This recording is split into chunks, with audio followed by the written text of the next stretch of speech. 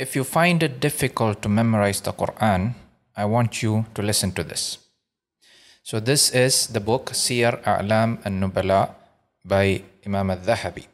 So he says in the biography of the Sahabi Abu Darda radiyallahu anhu, عن أنس مات النبي صلى الله عليه وسلم ولم يجمع القرآن غير أربعة أبو الدرداء ومعاذ وزيد بن ثابت وأبو زيد.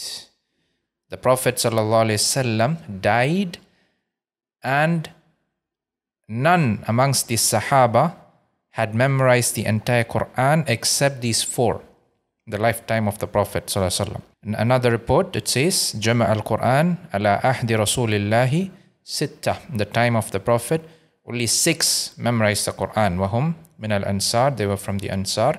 معاذ وأبو الدرداء وزيد وأبو زيد وأبي وسعد بن عبيد.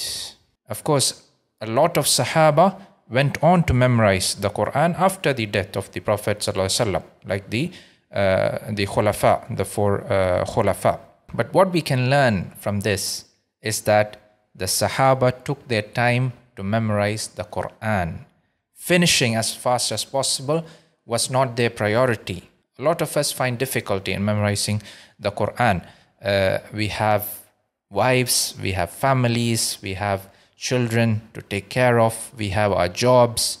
So we find it difficult to memorize the Quran. We look at those young kids who finish memorizing in a year and a half, in 2 years, and we compare our hifz with their hifz, and we lose hope, and sadly a lot of us discontinue trying to memorize the Quran, and this is a big mistake. So today I want to share some general principles and some advice with you.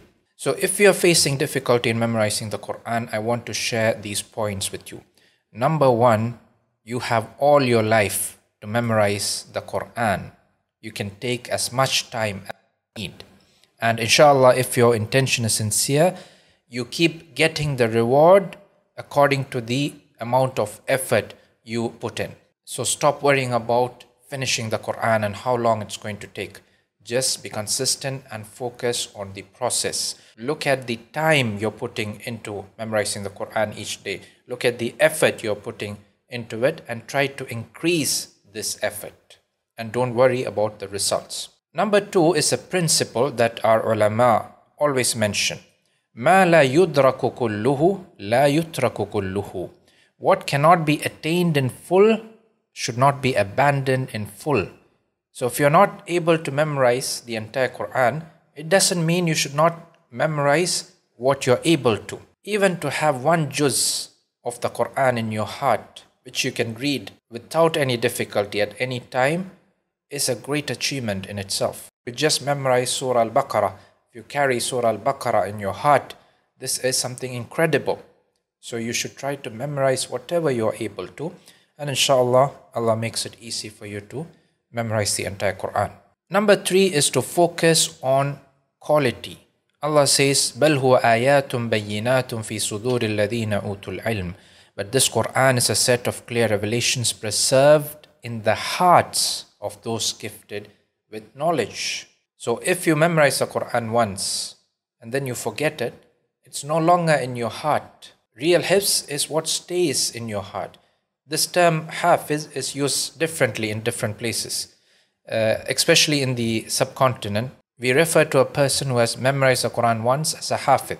Doesn't necessarily mean that he remembers all of the Quran. Whereas in the Arab countries, in the African countries, you find that when someone says he's a hafiz, he means that he remembers the entire Quran. And this is the way it should be. We hear all the time people saying, I have memorized 20 juz, but I need to revise. I have memorized the Quran, but I need to revise. We shouldn't be saying this. If you can read only 1 juz right now without mistakes, then you should say, I have memorized 1 juz. If you know only half a juz that you can read right now, then you should say, I memorized half a juz. If it's not in your heart right now, then you shouldn't be saying, I'm a hafiz. So always look at the quality and not the quantity. It is better to memorize a little portion of the Quran which you know thoroughly than to finish the Quran once and say that you're a Hafidh, but if you're asked to read a single juz from that, you're not able to. So these are a few thoughts that I wanted to share with you. I hope you found this beneficial, and inshallah I will see you in the next video. Assalamu alaikum wa rahmatullahi wa barakatuh.